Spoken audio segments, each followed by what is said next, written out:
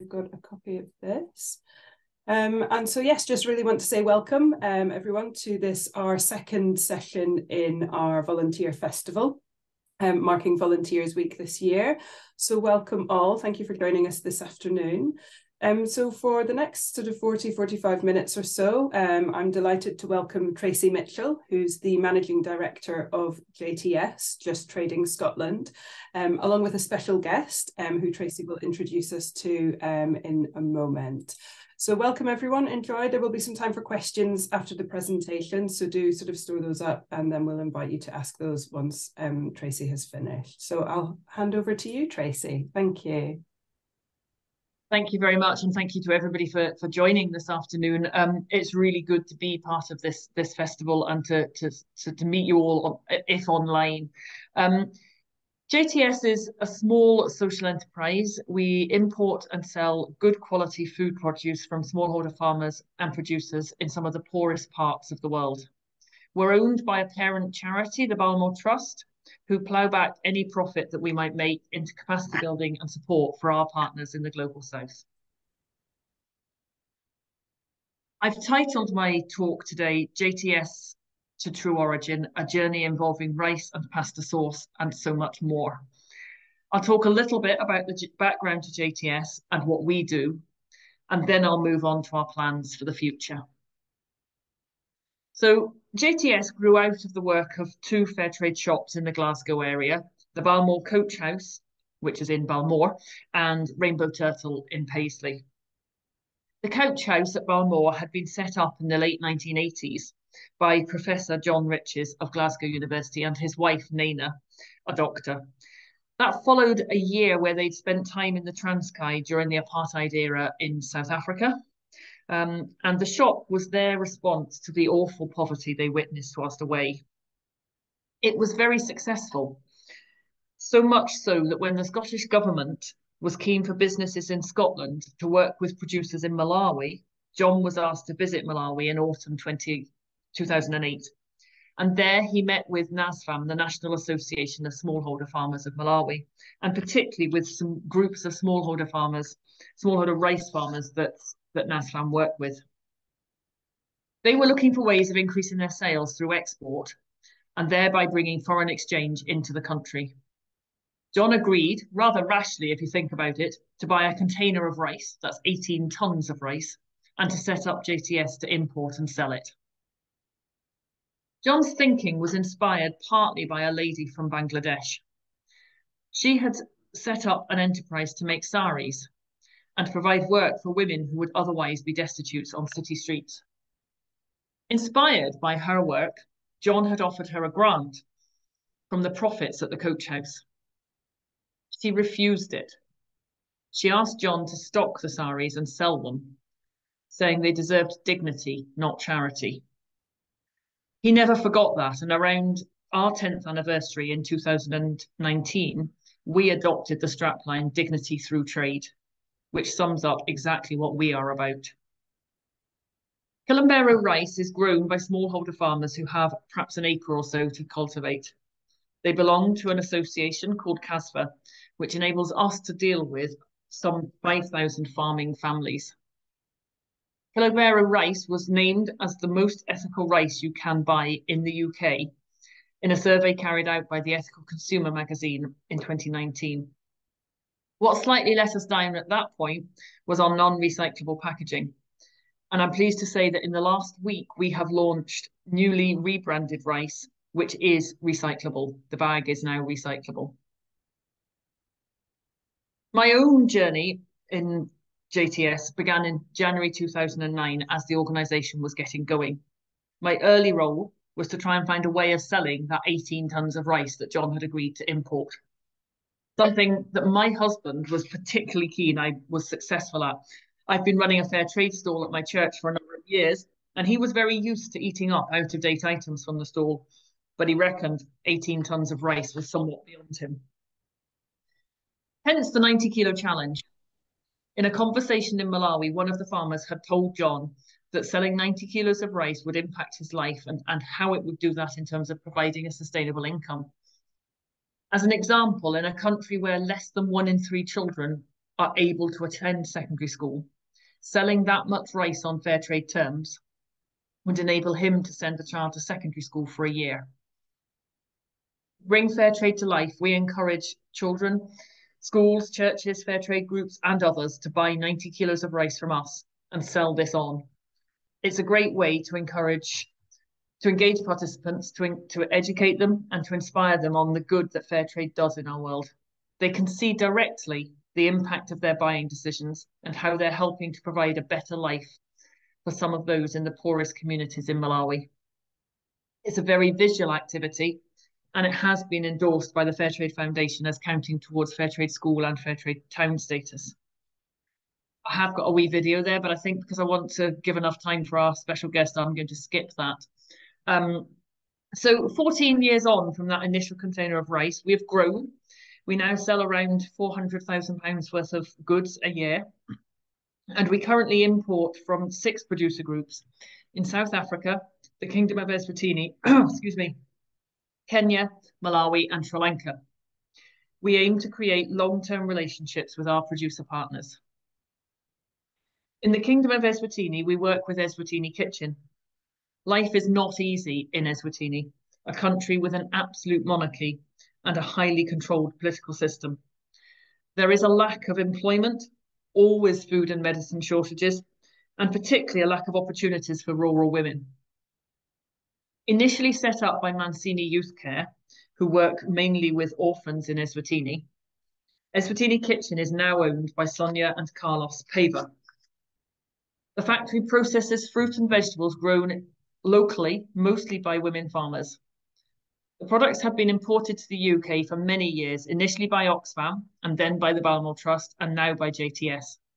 We import jams, marmalades, spicy sauces and chutneys from Eswatini Kitchen. Sonia, their leader, also leads a variety of initiative projects on the back of Eswatini Kitchen through the Women Farmer Foundation. Another producer partner we work with is Mars Kitchen in Sri Lanka. This organisation was set up by Mario de Alves in response to the civil war in his country. Before the war, his family owned a guest house, but tourism dried up and he saw people in poverty all around him. So he set up a factory to process coconuts into coconut milk. Mars coconut milk is organic and fair trade certified from a small producer who cares for his people and is immensely proud of the heritage of his country. Our beer bread comes from Barrett's Ridge in South Africa. This business was set up by Tyrene, a woman who loves beer, bread, and South Africa, probably in that order. She uses her grandmother's family recipe. The bag sewing is done by local women, and the packing is done by the Akuma Community Foundation, which was started to improve and brighten the lives of township women. They supply and equip informal creches to run feeding schemes for over 200 children each day in the Western Cape. Tyrene is passionate about what she does and the need to provide work in this area to pull people out of desperate poverty. We've partnered with Turkle Trading in South Africa for 10 years now, bringing some wonderful gift packs, particularly for Oxfam, as well as a range of hot sauces and spices. Peter and Rain are the founders of Turkle Trading. Their aim was to build a food trading company with a conscience. They're passionate about empowering disadvantaged communities by supporting education, raising awareness of gender-based violence, and developing their workforce. I'm not going to tell you about Meru Herbs, the vulnerable producer group that I was going to tell you about, because I'm absolutely thrilled that this week we have Sally, who's the managing director of Meru Herbs, with us in Scotland. And rather than me tell you about the work they do, I'm going to hand over now to Sally and let her talk for the next few minutes about the work they do.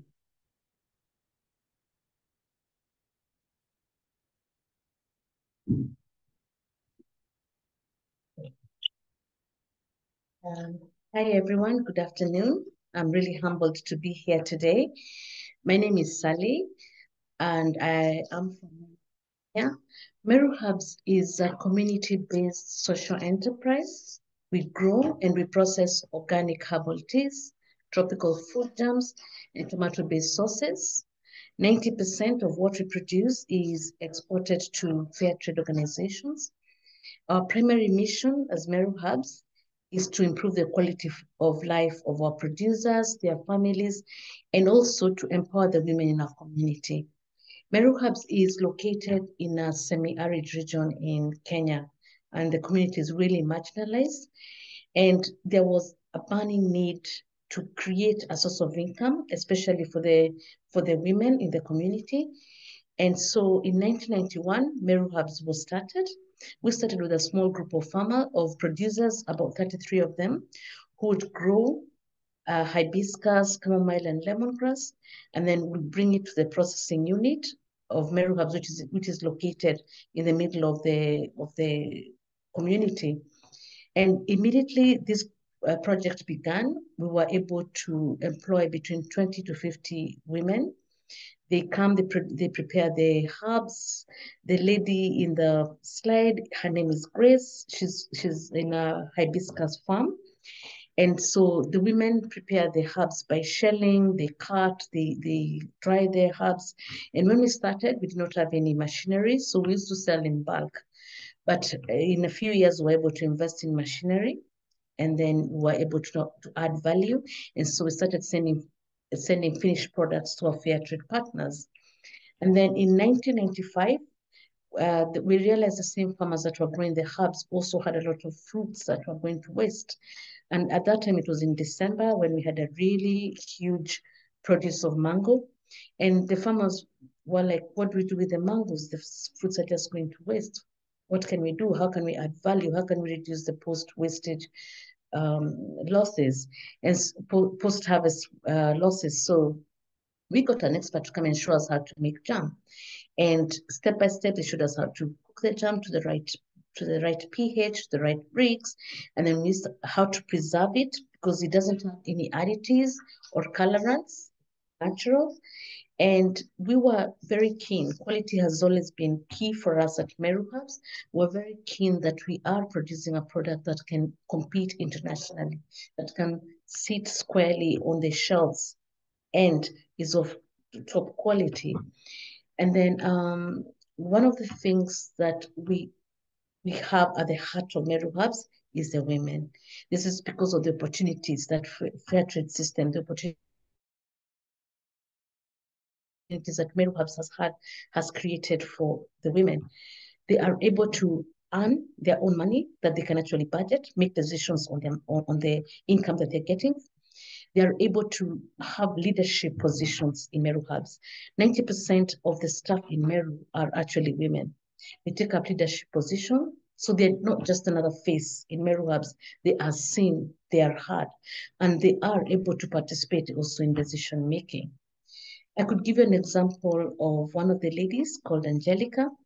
Angelica joined Meru Hubs straight from high school. She didn't get the opportunity to go to a higher learning institution. And so she had an opportunity to work at Meru Hubs. And she was among the pioneers of the Meru Hubs Jam Factory, which she heads at the moment. And she has been able to educate her children through to university. She's been able to improve the food security of her family. She's been able to build a better home for her family. And one of the things that is so difficult to come across in rural Kenya is women owning their own piece of land, having titles that actually have their own names, not the names of their husbands or their parents. And that is one of the things that a lot of women in Meru Hubs have been able to achieve by being part of the Meru Hubs family. The lady in the slide, her name is Grace. She grows hibiscus and chamomile, and she's also one of the ladies that has really improved the standard of living of her family just by producing the herbs and also fruits that are used in making the jams and the tomatoes that are used to make the sauces. Another thing about Meru Hubs is we are also very conscious about climate change. It's really affected us because we've really had erratic seasons where farmers grow their crop, and at one point we lost a whole crop because there's too much water. Then the next time we lost the crop because it was too dry. So it's really become unpredictable compared to the previous time when we were sure that you're putting a crop it's going to rain, and you're going to have enough rain that is going to lead to a bumper harvest. Now we're not sure anymore. So every time we plant, but then we pray and hope that everything goes well. But in our own way, as Meru Hubs, we try to mitigate that by powering our entire factory on solar. And we go further and try and encourage the staff and the producers also to use solar energy in their homes. So we have these projects with JTS in Gavin's Mill where we have solar lamps for the producers, and they can use them at home. When the children come in the evening, they can use the solar lamps to like read and do their homeworks, and it's clean, renewable energy. In any case, Kenya has a lot of hot sun that we can use to produce, clean, renewable energy. And again, electricity is also very expensive back at home in Kenya. In terms of the future, we're looking into producing new products. We're working at the moment with JTS through Origin to create new products that you will be seeing in your shelves. And as a parting shot, every single jar, every single packet, every single purchase means a lot to Grace, means a lot to Angelica. It goes directly to the producers. Every little support that is given to our producers is very much appreciated. Thank you very much.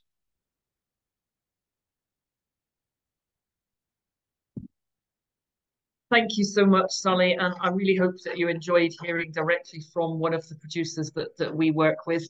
The sorts of products that we primarily import from Sally are the jams, and then I think hopefully you can see that I'm holding up a tomato and chili sauce and a tomato and basil sauce.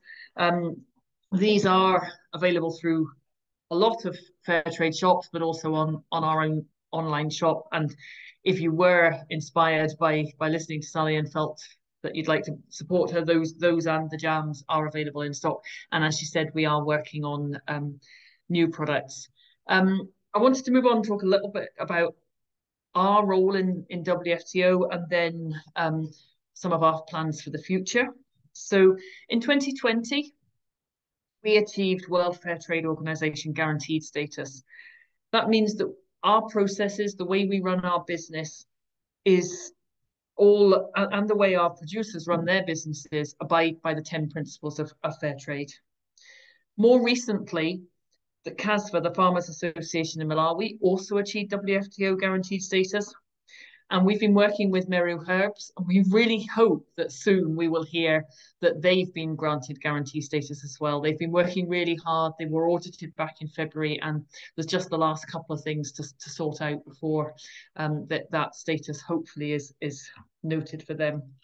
And that is project work that's undertaken in conjunction with our parent charity, the Balmoral Trust. At JTS, I lead a team of 5 employees. Actually, as of this morning, 6 employees, including me. I'm delighted that the team last year was shortlisted for the UK Social Enterprise Team of the Year. We are proud of the employment opportunities, qualifications and experience that we've been able to give people in the last 14 years in Paisley. Some of our staff have particularly inspiring stories to tell, and I'd like to quote part of one that was written by our operations manager. And I will warn you that I find this quite emotional when I'm reading this, so if I start stuttering a little bit, I apologise. The 8th of February 2010 is the day my life changed for the better. Already a father of 2, and with a third on the way, securing employment was at the forefront of my mind. The job centre informed me of a back-to-work scheme that I was eligible for, and recommended that I should apply for a position at JTS. The application form left me with some issues, as I had no previous employment history, no education, and no referees. I applied with a near-empty application form, which I expected to get no reply from. To my surprise, I was invited for an interview and then bagged myself a job. This journey started for me with the chance to gain employment to support my family. It has turned into a long-term journey I never expected, all because JTS gave me an opportunity. From a picker and packer, Martin's original role was packing boxes to leave our warehouse. I now oversee all warehouse duties and work directly with our suppliers, building our supply chains and keeping the warehouse stocked with many fine products that we sell. I've met farmers from Malawi, the Kingdom of Eswatini, India and Kenya, seeing firsthand the positive effects our work has in these communities and how much our relationship is valued. The JTS you know is one that supports smallholder farmers, giving employment, empowerment and a fair price for their goods. The JTS I know is one that gives amazing chances to job seekers, offering them employment, empowerment and a fair wage for their work in the UK. We really try to run our business as a fair trade business right across what we do. Obviously, that's important as far as the 10 principles and how we deal with our producers, but we feel it's important for how we run the UK part of our business as well. And hopefully that quote, which I've edited in terms of made it much shorter than what's the original blog, but it is the story of several of our staff. Our UK impacts go beyond staff employment though, and beyond the education work that we do with our 90 kilo challenge. And they do include supporting a lot of local food banks and food poverty charities with donations of food to support their work. So now on to our new brand and why we're rebranding. This slide gives some of the reasons. I think a crucial one is the lack of awareness of JTS.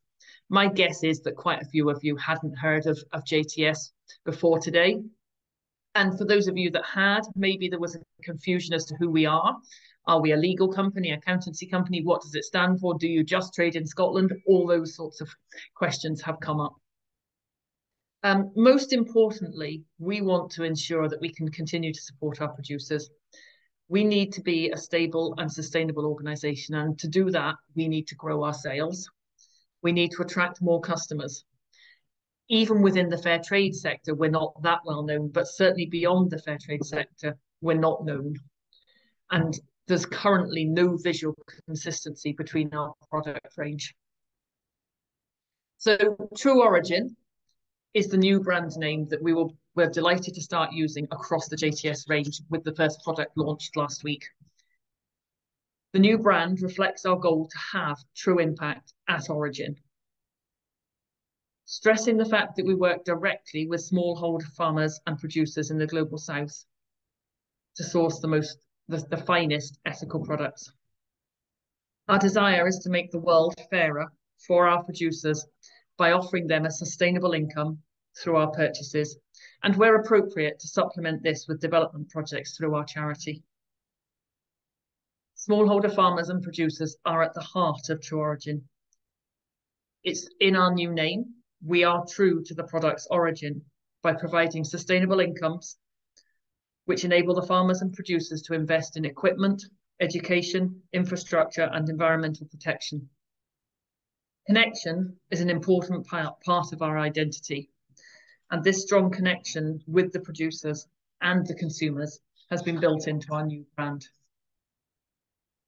I hope I'm now going to show you a short video if it launches okay, so let's just cross our fingers.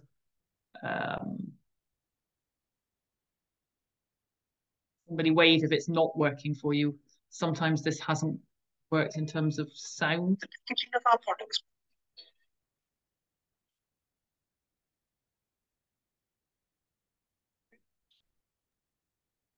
I could hear something momentarily, Tracy, but we don't seem to be able to see or hear it just now. Sorry? I could hear something momentarily, but we don't seem to be able to hear or see it currently. Right, okay, let's skip it then.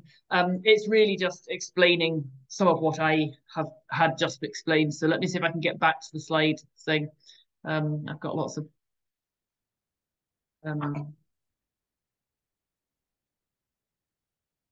let's move on. It's probably easier. So we are an ethical organisation. We are not going to be throwing things out. So there will be a phased introduction of our new packaging. We won't be discarding products that are in the old packaging.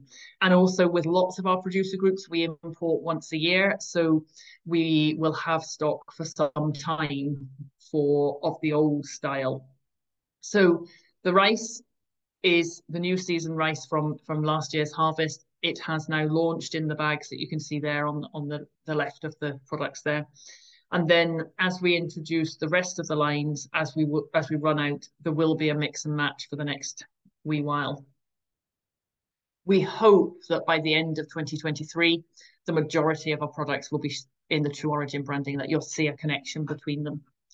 The Balmoral Trust is our parent charity. I'm really pleased that we're increasing our collaboration with the parent charity and that the Trust is joining us on this rebranding to help us tie more closely together in people's minds. After 40 years as the Balmoral Trust, they are also changing their name and will become True Origin Partnerships. And they will be focusing on supporting our producer partners through projects, discussions, and ideas such as the Briquette project, which is just coming to fruition. Some of you may have heard of Grace's Briquette project. It's about avoiding deforestation in Malawi by using the waste rice husks to create fuel briquettes. And it was all inspired by a female rice farmer called Grace, so we call it Grace's Briquette project. Last autumn, we introduced a small, what we're terming And Friends range on our online shop. This allows us to offer a greater basket of goods to our customers and crucially also enables us to strengthen our collaboration with other fair trade businesses. This slide is a couple of weeks out of date, and since it was produced, we now have Cafe Direct on our online shop as well. As you know, times are tough in the fair trade world.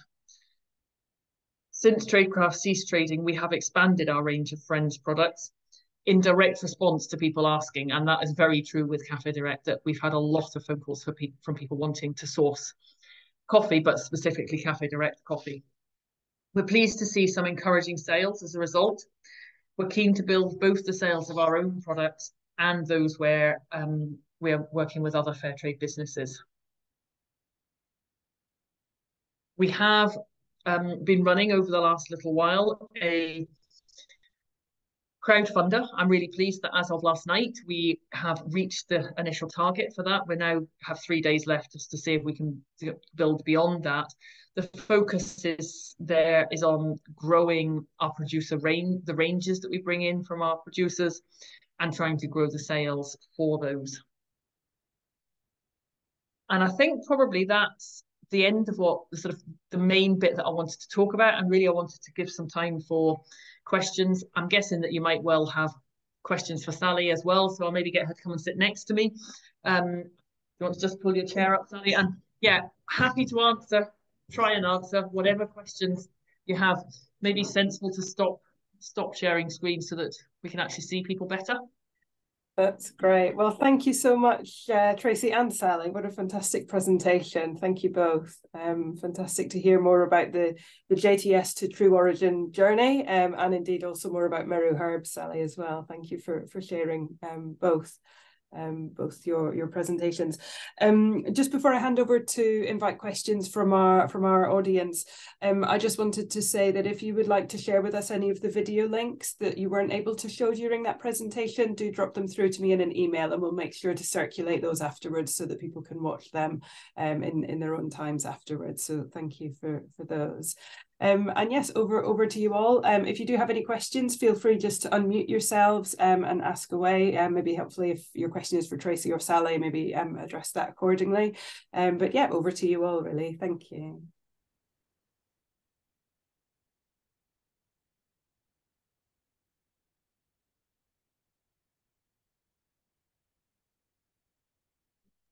Susan, I see you've got your hand up. Yeah, thanks. Yeah, thank you very much. Really helpful to understand both the overall picture, but Sally, that was really inspiring to hear the sort of proper story behind what we see. And now it makes me interested to see the range myself. It's not one that I've tried up till now, so that's great.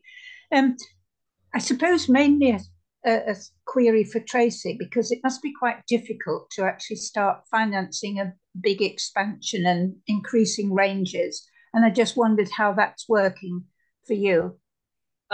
It's really hard. You're absolutely right, particularly because we do operate on fair trade terms. So as well as needing to pay for the investment in new products and so on, we do pay 50% up front when we place orders. And as an example, just to give you a feel for how hard that is, the rice that has just started going out of our warehouse in the last couple of weeks, we paid the 50%, the first 50% for that last July. And then the balance in December and January. Then we had to pay significant sums for the UK processors because the rice doesn't come in from Malawi in a way that would meet UK food standards. It needs to go through cleaning and so on in the UK to make sure that it's definitely up to UK food standards. And then we have to get it bagged. So there's lots and lots of money has gone out in the last 11 months before we were then able to start selling it. And then most people are on 30-day terms. So we won't start seeing the significant income from that, the first sales of rice, until later this month. So almost 12 months after we paid out tens of thousands in prepayment. So it's really hard. How we do it is a mixture of, we have a small number of individuals that have lent us money as individuals. We also have a facility with an organisation called Social Investment Scotland. They have provided in the past purchase order related facilities, so very linked to where we have an order from somebody like Oxfam or Lakeland, where both of whom we do supply with Christmas gifts. They've provided us with pre-finance for that. We have just this March replaced that facility with it's a fund called the Recovery and Resilience Fund, linked to I guess recovery from COVID, and that's given us a longer term bit of finance. And then there's a lot of juggling that I do on a day-to-day basis to make sure that we're paying people at the right time, that we're chasing debt hard, making sure that we're not owed money by people, so that we're getting in money as quickly as we can from people that owe us. But it is, I'm afraid to say, a serious piece of work on our behalf to keep it going. Yes, I'm sure. And how are you for warehousing? We're very lucky that we have a good facility in Paisley, provided at below commercial rates from the council. So we rent from the council. We have agreed a deal with them some time ago that is favourable. I mean, we still do pay for it, and it's not an insubstantial part of our overheads, but it's cheaper than we'd get it if we were going out into the market commercially. We have essentially 2 units that are joined together, one of which we use as our main day-to-day warehouse, and one that we store our organic stock, because we have to do quite a lot of very specific processes for organic stock in terms of batch control, but also some of our stock that's sort of extra. So a large amount of stock that we're not going to be picking and packing from in the next week or 2, that sort of thing. And then since we introduced the Friends range in the autumn last year, we've actually converted the bit between those 2 warehouses to a shelving area for Divine Chocolate, Cafe Direct, and then turned the radiators off in that bit. We don't have radiators in the main warehouse, but that bit in between did have radiators. But obviously you don't want to store chocolate with too much heat, so that those radiators have now been turned off, which is saving us energy as well. Thank you. Excellent. Thank you, Susan, and for the response, Tracy. Are there any other questions at all? Catherine, yeah. How did you manage through the lockdown period? So sales-wise, the first bit of lockdown was brilliant for us because we had rice when everybody was panic buying rice. So we actually had rice arrive from the processors 2 weeks into that horrendous period where we were locked down and everybody wanted rice, toilet roll and pasta. We didn't have any toilet roll or pasta, but we did have rice, and we sold rice like we've never sold rice before. In terms of operationally, what we did was we converted to a 1 person in at a time process. We implemented quite strict lone working policies, so we made sure that people were checking in regularly. We didn't have remote access to our main sales order system, so we needed both warehousing staff and sales staff to be able to get into the warehouse. We have since managed to get remote access to that, but so we had basically warehousing. We were only shipping 2 days a week, and we had staff for warehousing in on those 2 days, and we had staff for more administrative tasks in the other 3 days. And I didn't come in for months because I didn't need access to any of those things. And we had regular team meetings every day, initially on WhatsApp, and then we got a Zoom license and moved to Zoom, so that we were talking lots and liaising and trying to work out what to do. We were really pleased to be able to, we actually didn't just honour our orders for our producers partners that year, we actually increased our orders for producer partners that year.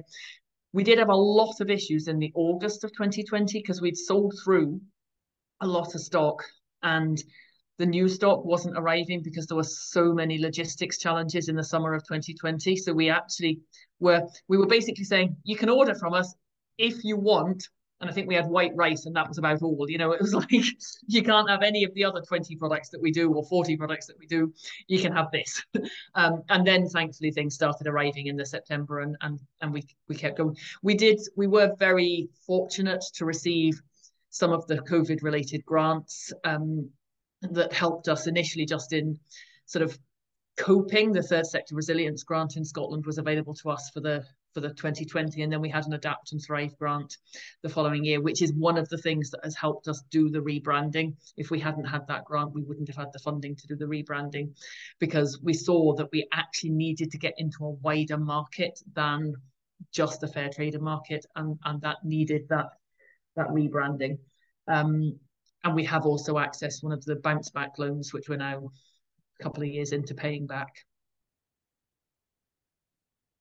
We used to sell a lot through churches and schools pre-COVID, and that set of sales obviously completely disappeared. It's now coming back, but 3 years on. So that's been quite hard. And just a question for Sally, how are things in Kenya at the moment with the climate situation and your situation at Meru Herbs? At the moment, it's for us is an unpredictability because we're used to certain seasons. We're used to it raining between this month and then we're harvesting this month. But then now that has really changed to the climate change, that has really changed. So even when you put a crop in the farm, you're not guaranteed. You like I mentioned, you just put the crop and then you pray that everything goes well, because the climate really is unpredictable. So what we're trying to do is we're trying to do a bit of water conservation and looking at farming methods that can actually be able to mitigate the current issues we're having right now. Luckily for us, the hibiscus is very, I mean, some of the herbal teas are very resistant, but we struggle a lot with the chamomile because that one is very susceptible to the weather conditions. And then in 2019, we actually had a locust invasion, something that has not happened in a long time. So really, we need to make decisions or find ways that we can really mitigate the current situation with the climate. I think some of what you said has highlighted the importance of having a diversity of crops, so that some things that are suitable in some conditions may struggle in others, but if you have a mix, then that should help. Hopefully, yeah. Thank you. Thanks. We're really pleased that following the tradecraft going into administration, we were approached by Transform Trade to understand the impact on our producer groups. And following that, some of you may be aware of the Transform Trade Producer Fund that they ran. We had identified Meru as our most vulnerable producer group following the administration at Tradecraft, because we sold a lot of their products to Tradecraft. We are the only importer in the UK, but a lot of it went to Tradecraft. And in the last few weeks, you've received a grant through Transform Trade that will help Meru with machinery, or like equipment, so things like scales, but also with training around fair trade principles and so on, and with some of the sort of certification around food safety and things. We know that if we're going to extend the market for these products into more mainstream markets, we will need increased certification for them. And there was also the solar panels, some of the refurbishing of the solar panels to make sure that they continue to operate efficiently. So that's been a huge support to us through the last few months as we've been debating whether we can actually place an order this year because of the reduced demand from obviously, well, the no demand from Tradecraft, seeing what the impact of that is on our sales. We have now more or less agreed this morning, our order for this year, and we will be trialling the herbal teas that Sally's been talking about. They were briefly available through Tradecraft about 10 years ago, and we have never imported them, but we're going to trial them because various people have said yes, they think it would be a good idea. So they won't come in True Origin branding this year because it's a trial, but the other products from Meru will come in True Origin branding in the autumn. Susan, have you got another question? I see your hand is up. Yeah, I was just going to a question for Sally and asking about the hibiscus production particularly. I know of it as a flower, but I was just wondering how much any one person can grow, what sort of quantities, and the time involvement in them, tending them, just to get some idea of just how intensive that is. Okay, for the hibiscus? Yeah. Every farmer has an option of dedicating a quarter acre of their land to organic farming. And in that quarter, they grow everything organic. So hibiscus is the most popular because it's the easiest to grow. I mean, once you plant it, and you just need to do a bit of weeding, and that's good to go. Chamomile, on the other hand, is very, very labor intensive because it requires a lot of intensive care. It requires water to the right measurement. And then when it comes to harvesting, it's hibiscus, like you saw in the slide, hibiscus is tall. So you can actually stand and harvest it. But the chamomile, you almost have to kneel or squat, or actually in Kenya, we make some little stools that you actually sit on, and because chamomile is slightly lower, and it's labor intensive because you really have to harvest. So our chamomile is different because we only harvest the flower, we don't take the stalk. So if you taste it, it's very like it's very rich because we don't do the stalk, we just do the flower. But for hibiscus, it's much easier. It is our largest selling herb, and it creates the highest employment. We use hibiscus, and then for the jams, the hibiscus jam is doing well. I think it once got the Good Taste Award. I think it did get a Great Taste Award. Really? It's amazing. It's I'm not really a jam person. I love the hibiscus jam because it's more tangy, more. It's slightly like a blackcurrant jam rather than a raspberry jam. If those are two sort of distinct. One of the things we're doing this year for the first time as a trial is one of our gift packs. So we quite often put products together in gift packs for Christmas. This year we're doing a hibiscus and mango, which I think we have done before from Meru, but we're actually giving people the option of a sort of a gift for life bit in there so that you can pay more and a hibiscus tree bush will be planted in Kenya as a result. So I think people will still have something to give. It's not like the sort of Oxfam gift for life where you maybe just get a card or a magnet or whatever. You will still have a duo pack of jam, but it will cost a lot more than a duo pack of jam because it will be planting a tree in Kenya as well. Thank you. Fantastic, thank you. Fascinating to hear that, Tracy, about the little stools you mentioned that are used in the chamomile production as well, and indeed learn more about the hibiscus. Thank you. Just to draw things to a close then, being aware of time, thank you so much, Tracy and Sally. It's been really excellent to hear more about both JTS's story and indeed Meru Herb's story. So thank you both so much for sharing that with us this afternoon. And thank you to you all for joining, for your questions. If you do have any questions to Tracy or to Sally, as I say, do send them through to us at Shared Interest and we'll pass those on and try and get responses to share back with you. And as I mentioned, Tracy, we can follow up and make sure that we get links to those videos that we can share with people as well. So we can follow up on that with everybody. But yeah, thank you all very much for joining us. I hope you enjoy the rest of your stay in the UK, Sally, and a safe journey back whenever that may be. Thank you. Thank you very much, everyone. Thank you very much. Bye. Thank you very much. Bye.